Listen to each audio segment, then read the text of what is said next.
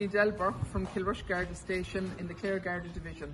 Now that you're off school due to the COVID-19 pandemic, if you have access to a farm or live on a farm, please don't treat it like a playground.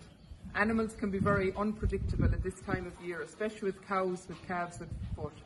Never approach livestock in a field on your own. Never approach a horse from behind, and always make sure that they hear you coming into the field approaching them.